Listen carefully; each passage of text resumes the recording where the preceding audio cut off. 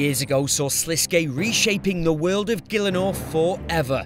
Since then, gods have fallen, sides have been chosen, and war is unavoidable. Next week it's the beginning of the end in the first part of what's sure to be RuneScape's most exciting questline ever.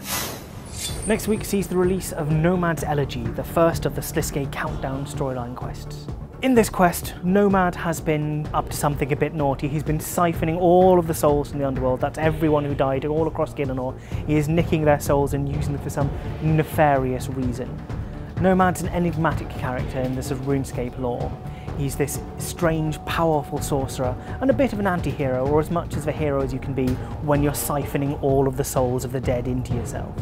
You will team up with Death, Icthurin and some other friends as well to take the fight directly to Nomad. You'll be able to lead a siege on Nomad's fortress and take him out directly. This quest is one of the Sliske Endgame quest lines, which means it ties into things like Dishonor Amongst Thieves and Mighty Fall, which are all part of Sliske's big game. It also ties into Missing Presumed Death because it's a continuation of this. We also reference some of the other earlier quest lines to reference some of the individuals you might be meeting along the way. This is a combat-heavy quest. There will be some moments which will test your ability to use the combat system to its fullest. This isn't just in terms of the potential boss fight that might maybe be there, that's obviously going to be there because it's Nomad, but also taking on Nomad's various minions in a few gameplay sections as well. To start this quest, you just need to go and find the top hat and monocle that's currently on Zimberfizz and have a lovely, pleasant conversation with them. So you need to have done Nomad's Requiem, Throne of Miscellanea, Void Stairs Back, The Mighty Fall, Dishonor Amongst Thieves, and Heart of Stone. You'll also need 75 woodcutting, 75 mining, and 75 construction.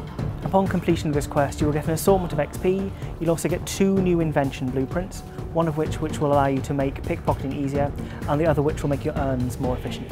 You'll see movement on Sliske's scoreboard, you'll see changes in how the gods are operating, and ultimately you will see the final confrontation with Sliske as a direct result of this quest.